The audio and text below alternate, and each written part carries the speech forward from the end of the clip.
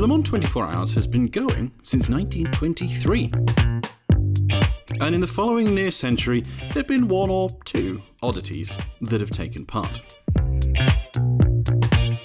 Weird they might be, but God loves a trier.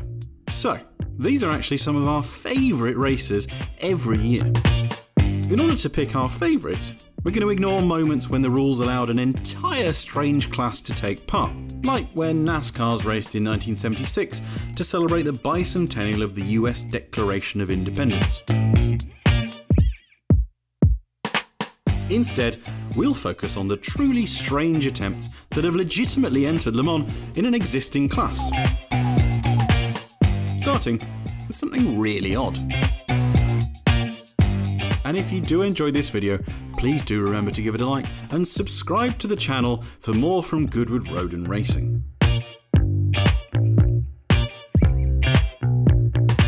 Briggs Cunningham was a name at the centre of pretty much all American sports car racing in the 1950s.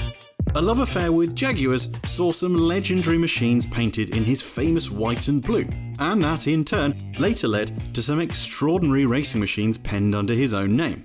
But early in his career, when he was still exploring racing outside of the US, Cunningham hedged his bets by taking some all-American machinery to Le Mans. He raced at the 1950 Le Mans 24 Hours with a pair of Cadillac Series 61s. As Cunningham hedged his bets, one car would race in its standard body, the other would be given extraordinary experimental aerodynamic shell. The body they gave the 61 was so bizarre, the French scrutineers spent hours examining it when it arrived in La Sarthe, refusing to believe there could be a standard 61 chassis underneath. Standard chassis there was, but so hated by the locals was it, they gave it the name that has stuck to this very day, Le Monstre. We'll let you work out what that means in English. Designed in a wind tunnel normally used to design slow-flying crop-dusting planes, Le Monstre was able to do 130 miles an hour, 13 more than its sister car. Sadly, it never really showed its true potential, crashing out into one of the sandbanks that then lined the track, where Cunningham was forced to dig Le Monstre out by hand. Top gear broke during the crash, and Le Monstre struggled home to 11th, one place behind the standard machine. There are a couple of cars on this list that look like cars, just odd ones. Then there are a couple that have truly bonkers bits that make them weird.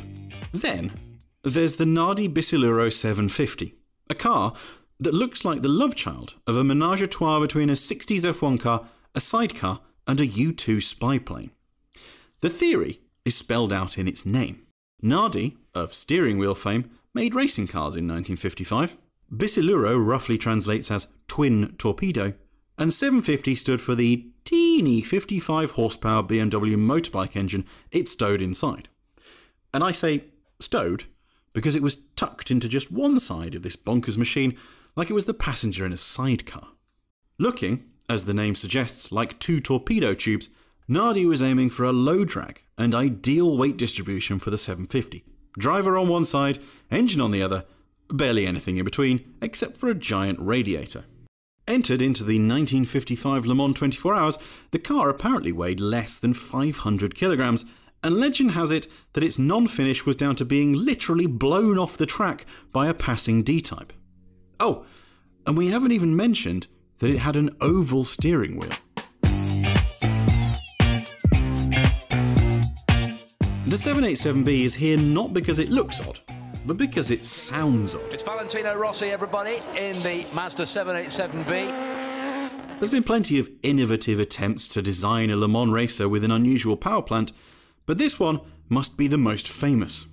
The 787B used a 2.6-litre, 4-rotor, naturally aspirated rotary engine. If you've never heard the 787B, well then you're missing out. Arguments will rage forever as to the sound that it makes. Some say it's an incredible sound, a real thing of beauty. Others argue it's just loud. And if the impact of the noise it made wasn't enough, Mazda wrapped the 787B in a lurid green and orange livery, just so you knew it was there. The 787B was never actually the fastest car racing at Le Mans, but As the new era of 3.5 litre Le Mans cars was just starting, and while Jaguar brought its XJR14 and Peugeot its 905, it was just a little bit more reliable, finishing 2 whole laps clear of the field. It wasn't the easiest to drive though, with Johnny Herbert pretty much passing out after he crossed the finish line, so exhausted that he actually missed the podium ceremony. Another entry to this list that came into being to be an aerodynamic testbed. But this one actually won. The Type 57G was a super low drag version of the Type 57 sports car, the one that spawned the monstrously valuable Atlantic.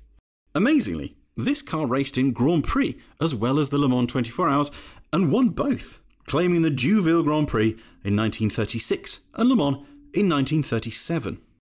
It was powered by a 3.25 litre straight 8 engine and was capable of over 120 miles an hour. It gained its nickname of Tank, the second Bugatti to do so, because of its rather butch appearance, with an incredibly bluff front and long tapered rear, making it look much bigger than it really is. Only one of these cars remains to this day, which was allegedly hidden in Bordeaux as the Germans marched across France in 1940. As if that wasn't enough, in the haste to keep the Bugatti from the Nazis, it was crashed on the way to its hiding place, overturning and requiring a comprehensive rebuild.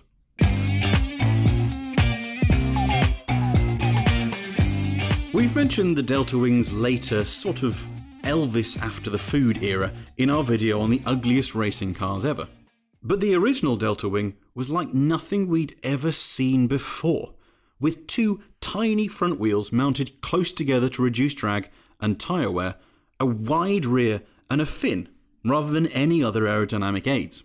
Except that you had seen it before, if you were paying attention, because the Delta Wing was originally a concept for a new generation of Indy cars set to be introduced in 2012.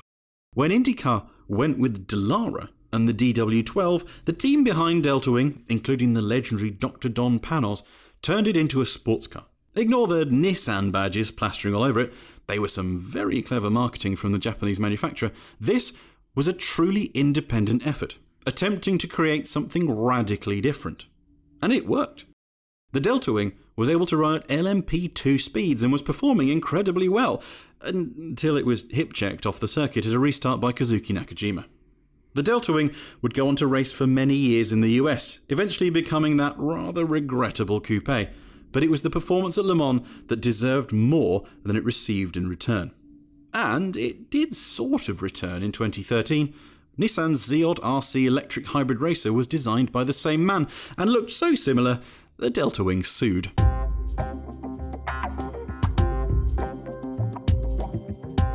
The Rover BRM makes this list by being both bonkers to look at and powered by something truly strange.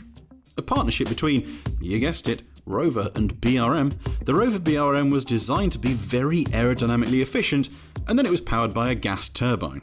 Rover had worked on gas turbines in road cars since World War II and had run demonstration laps in various prototypes before the 1962 24 Hours. But then the ACO upped the stakes by adding a prize for any gas turbine car that could complete 3,600 kilometres during the race. And though nobody knows it at this stage, it's going to make racing history. The car did it at its first attempt, passing the 3,600 mark with hours to spare, and at one point doing more than 140 miles an hour down the Mulsanne Straight.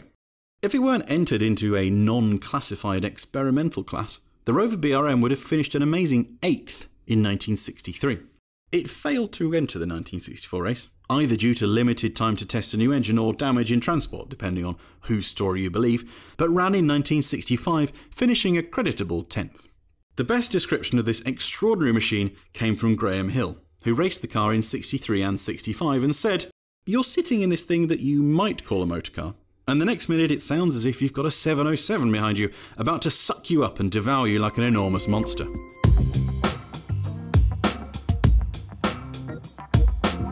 Our final car was designed with one purpose and one purpose alone: to be the fastest car ever down the Mulsanne Straight. Gerard Velter, a well-known race car design madman, had been entering sports cars into the Great Race since the 1970s, but with little success, and just as little funding. For 1987, he and business partner Michel Mounier hatched a plot to make some headlines. Rather than win the race, the two Peugeot employees would instead build a car to become the first to ever hit 400 km an hour at Le Mans. Starting with their P86 racing car, Velter and Mounier were handed some covert help from Peugeot, who liked the idea of the attempt, or at least the marketing around it, in the form of access to its wind tunnels. But only on Sundays, which just happened to be when Peugeot wasn't using them. The result was the super streamlined P88, a car so dedicated to aero efficiency that even the wing mirrors are enclosed to reduce drag.